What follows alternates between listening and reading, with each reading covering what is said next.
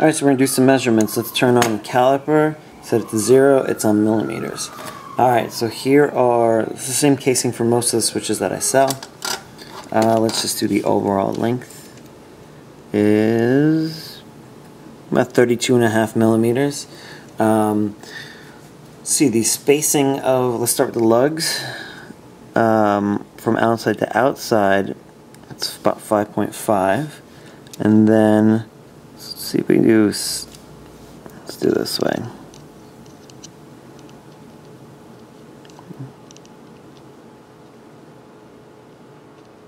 This is harder than I thought. That would be easier. Okay, so that's 4 millimeters on the inside, and then it was what, 5.5 on the outside. And then each lug is 0.75 millimeter. Let's see, the measurement from the mounting nut to the bottom of the body. Let's just take all these nuts off.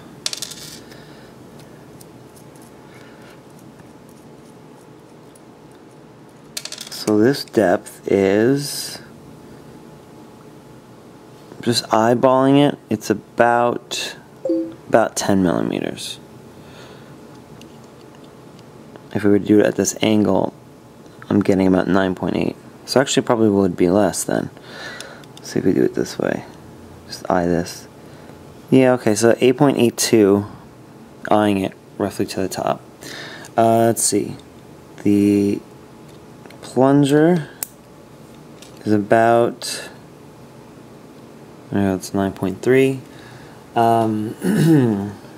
What else? Oh, I guess one would want to see what this is. So that's the body to the end of the lugs, and that's 13.75. The body itself is 12.9, and then this way, 11.58. Any other measurements? Oh, I guess the mounting hole would be 5.73.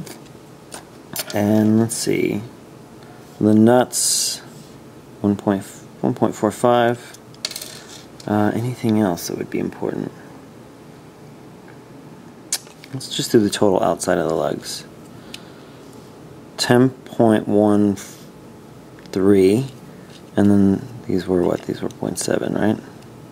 0.70. Okay, and there you go. I think that's all the measurements here. Is there anything that I missed? I think not. Alright.